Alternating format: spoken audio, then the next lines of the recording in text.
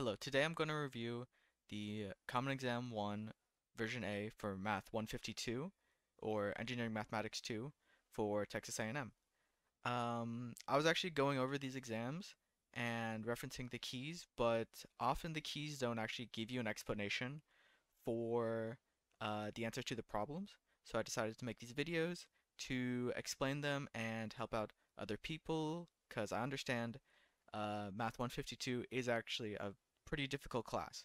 And yeah, and I don't want people to lose their mind over these answers. So let's get started. So compute this integral x cubed and then root 2 plus x to the fourth dx. So if we set up our integral right here. So this is, you can see that it's a composite function, so we'll start off with u sub. So we get u, and we'll just say u is x fourth, and our du is equal to 4x to the third. We have our 4x to the third, and we can rewrite this as 4 over 4x to the third because this simplifies down to 1. And we can call this u for now. And so now we have, so now what we can do is we need a 4. So we take out this 4, take it over here. Oops. Oh yeah, I forgot to write my integral sign too. Then we have a 1/4, and now we have our 4x third and our dx, and then we get 1/4 integral the square root of u du. And this is simple to integrate. Whoa. This is simple to integrate. We just do u to the 1/2, and then that becomes u to the 3/2 over 3 over 2, or we could say 2 over 3 u to the 3/2. We have to multiply by our 1/4, and then that becomes 2 over 12 u 3/2, or that becomes 1 over 6 u to the 3/2 plus c. And then we plug in back our u over here, so then we get 1 over 6 2 plus x fourth to the 3/2 plus c, and that should be our answer. And as we can see, looking at the answer choices, that would line up with C. Consider the region bounded by the curves y equals x cubed, y equals 8, and the y-axis. Which of the following represents the volume of this region being rotated about the x-axis? Well, first off, let's start off with a graphical representation. So the graph for y equals x cubed looks a little something like that. Not exactly, but you get the idea. If we say like y equals 8 is like right there, then that would mean that, and we have the y-axis, of course, that would mean that the area we're trying to find is this bounded region right here. So, and we know that our limits are going to be from this point here to this point here. And so this is obviously 0, of course, because for x cubed, when x is equal to 0, y is equal to 0, and then it's the y-axis, so, you know. And so now we're trying to find which of the integrals represents the volume rotating about the x-axis. So for this, we can use Washer method, which is pi multiplied by the integral of r squared, which is our big radius, minus little r squared, which is our smaller radius. And this comes from, pi r squared, because if you take each little sliver, rotate it about, and that's the area, and anyways, you probably already know that. So, since we're rotating about the x-axis, we use dx, the dx integral, and so our bigger radius is going to be this y equals 8. I guess I'll write it. And then this one is y equals x cubed. So our bigger radius is going to be y equals 8. So this is going to be 8 squared minus, and then naturally our smaller radius is going to be our x cubed. So this is going to be x cubed squared.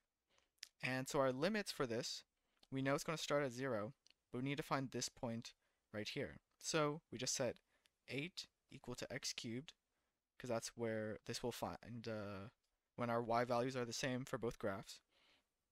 And you get, taking this cube root of both sides, you get 2 equal to x. So it's 0 to 2 dx.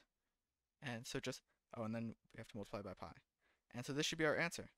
But we need to do a little bit of simplification because it's not clearly obvious right now. So 8 squared is 64, and then x cubed squared is, you multiply the exponents and you get 8, you get, sorry, x to the 6, and an integral of that from 0 to 2 times pi and dx.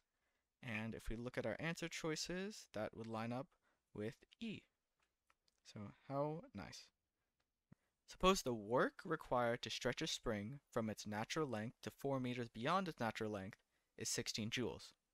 How much force is needed to hold the spring stretched 6 meters beyond its natural length? So first, this is going to be a work and energy problem and with forces. So we know that our work is going to be equal to the integral of our force dx. And what is our force going to be here in this case? It'll be the spring force. And we know the spring force is equal to kx. Or you could say k delta x because it's displacement from the natural length. And so thankfully this problem only gives us values in terms of our natural length. So, it's we don't need to necessarily stress over that. So we know that our work here is going to be 16. And that's equal to our spring force here, which is going to be the integral of kx dx. And we see that it's stretch a spring from its natural length to 4 meters beyond its natural length. So that means it'll go from 0 to 4. And so we just solve this for our k, because what we're trying to find is how much force. So we need to be using this spring force equation, and we need our k, because we know our displacement, which is going to be 6 meters beyond its natural length. So let's solve this. So since k is a constant, we can take that out, and we have 0 to 4 of x dx is equal to 16. And then this is just simple elementary, integral. So you got x squared over 2, evaluated from 0 to 4. And then that is going to be 16 over 2 minus 0 over 2, which is going to be 8. So that means that 16 is equal to 8k. And then therefore, k is equal to 2. Because 16 divided by 8, divides both sides by 8, you get k is equal to 2. So now that we know that, this, so our spring force over here going to equal to our spring constant here, 2, multiplied by our 6 meters beyond its natural length, which is our displacement. So 6. So our spring force is going to equal 12 newtons. Which of the following represents the area bounded by the curves y equals x squared minus 2x and y equals 2x on the interval from x equals 1 to x equals 6? So, which of the following represents the area bounded by the curves y equals x squared minus 2x and y equals 2x on the interval from x equals 1 to x equals 6? So with these types of problems, I usually like to make a little graphical representation. Unless you can just think of it in your head, but it's always nice to draw it out and completely make sure you got the right idea.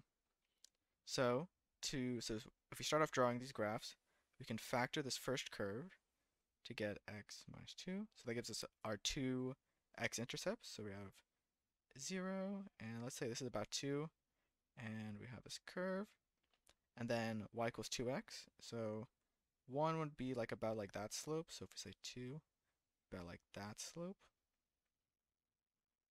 Yep. And so now we need to find the area bounded by these two curves from 1 all the way to 6. So if we're saying this is 2, we could say like about here is 1, I guess. So we can say like that.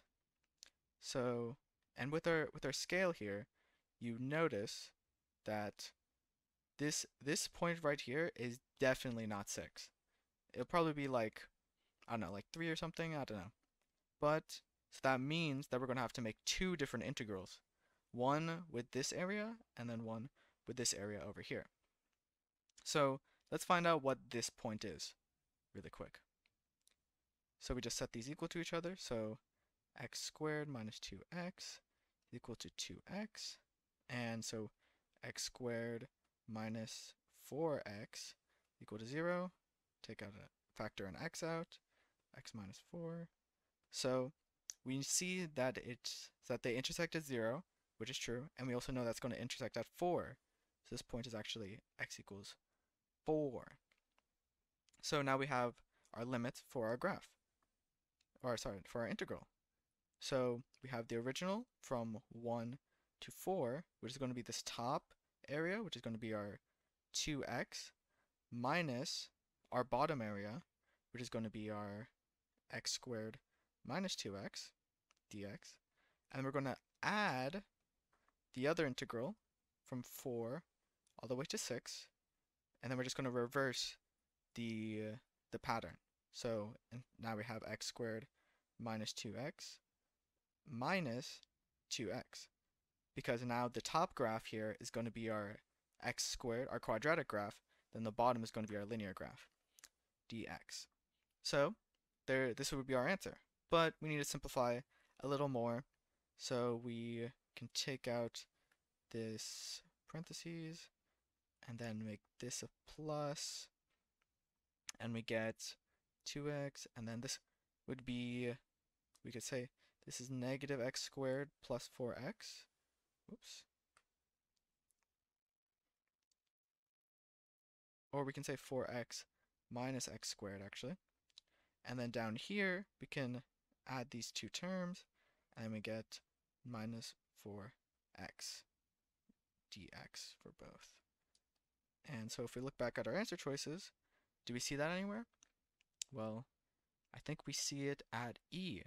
We have 1 to 4, 4x minus x squared, plus from 4 to 6, x squared minus 4x. So that would be E. Compute x cubed sine of x. So looking at the answer choices, we can see that we are going to use integration by parts. And I know it is the worst. It's so tedious and so slow and so complicated, but you do always get an answer. So I'm going to go over both ways of integration by parts, the slow way and the fast way. The slow way, you always get an answer. It's foolproof. But in the fast way, there's certain functions that you can't use, or sorry, certain integrands you can't use for that method, because I'll explain later. But so let's start off with the traditional method to build up a habit, and yeah. So alright, we have our integral here, x cubed sine of x, and so we can write off here to the side that we know that the integral of u prime v is equal to u times v minus the integral of u v prime. So using that, we can assign u and v, and we'll see. So in my experience, you want to have either your u or your v be one of these, I don't know how to call them. It's like x is your base to some power that's an integer. Because eventually, as you derive this term, it will get down to a constant, and then constants, easy to have in an integral, because you can just take it out. So now we have our v as something, and then our v prime is going to equal to sine. So what is the integral of sine, or what do you derive to get sine? Well, that would be negative cosine of x. So we plug in all of our stuff. So we get negative x cubed cosine of x minus the integral of 3x squared multiplied by negative cosine of x dx. So now I'm gonna take out this negative to just help us out later on, so it won't be, you don't have to go up the chain and figure out all the negatives and stuff. So I'm just gonna do that, and there we go. And now we have to integrate this by parts again, of course, and then that's going to be 3x squared, v prime is 6x, v is something, or v prime is cosine. And so what is the integral of cosine, or what do you derive to get cosine? And that is going to be sine of x. So then this becomes 3x squared sine of x minus the integral of 6x sine of x. So you see how this term keeps decreasing, and eventually this next iteration, it will be a constant, which is a lot easier for us. So our u is going to be 6x, u prime 6, v something, v prime is sine of x, and as we said before, if our v prime is sine of x, then our v is equal to negative cosine of x. So now we just do this one more time, the actual last time, and we get 6x, negative 6x cosine of x minus this integral of 6 negative cosine of x. And so once again, I'm going to take out this negative because it's just gross and annoying. And let's see. Oh, I can't do that. Take out this, erase those. And so 6 cosine, we can integrate that easy. And so if you look at our notes here, the integral of this is going to be sine. So it's going to be 6 sine of x plus c. So now let's go back up the chain, starting with each of these actual terms that aren't integrals, and just add them all up together.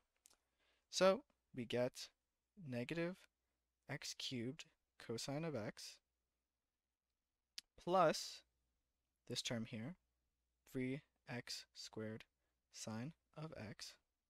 And we see this is going to be a negative, so everything passes is going to be multiplied by negative. So this will become positive, and then this will become negative. So that means plus 6x cosine of x minus 6 sine of x plus c. And the answer choices seem that they like to add the c at the front because it really doesn't matter where it goes because it's just some number, some integer. So here is our answer.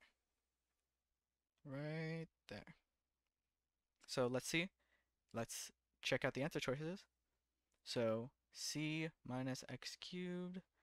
I'm just going to go by the signs we have. So minus, this should be a plus, so that's not it.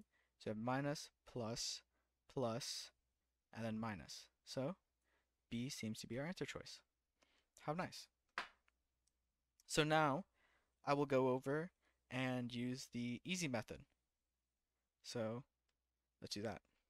We don't need this. And not the easy method, I should say, more like the fast method. But so the way I learned it is, so we have a derivative column and we have an integral column. And so one of our functions we derive until it becomes 0, and then the other column we integrate the other function for as long as the derivative column isn't 0. So we have x cubed, 3x squared, 6x, 6, and then 0. And so now we integrate sine of x for as long until that is not 0. So sine, integral of sine is negative cosine of x. Then this is negative sine of x. Then this is cosine of x. This is sine of x. So the one also, if it's a little hard in your mind to figure it out, I like to just think about what do you derive to get the next term. So like, what do you derive to get sine? That would be negative cosine. What do you derive to get negative cosine, negative sine? Anyways, so now we just draw these arrows. We add a plus, and we add a negative, we add a plus, we add a minus. I'm not exactly sure why this works, but it just does. So now we multiply the terms that are pointing to each other, and then we either add or subtract depending on what the signs say. So now this is x cubed cosine of x. Then our next one is going to be minus a negative, so it's actually going to be plus 3x squared sine of x, and then plus 6x cosine of x, and then minus 6 sine of x. And then of course you plus c, but I'll put the c at the front, and there we go. Oops. Then there we go. We got our answer once again, which, does this line up? Negative plus negative? Yes. So we're all good.